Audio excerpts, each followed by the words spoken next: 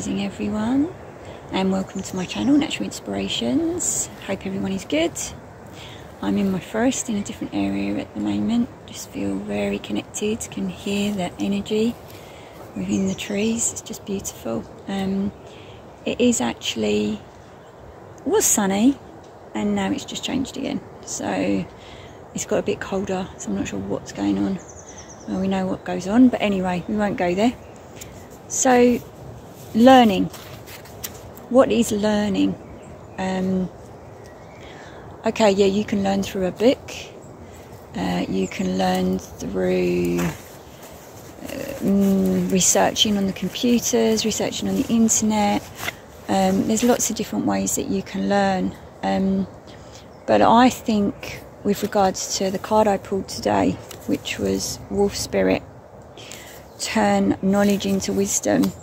I think where we learn is through experience, through our own experience or through talking to others, and we're always learning. And I think if we start believing we know everything, you know, we might know some facts, but are they true? You just never know anymore, because what could be written in a book, what could be said, you honestly do not know. It's like when we look at the mainstream media and things, you don't know. When you look at alternative media, you still don't know. So unless you totally have experienced that, or you know someone who has actually had that experience and can tell you from their heart to yours, you really don't know. So I think we have to be open.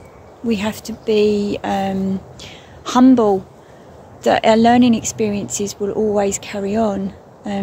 We will never ever stop learning, and that's a fantastic thing in some respects, but just don't get overwhelmed by it. I was privileged yesterday at school when I was picking my daughter up to connect with another mum, and funnily enough, my daughter and her son are very, very spiritually connected and have a lot in common.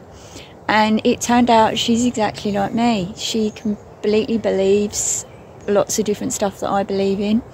And she's spiritually on her journey, the same as me.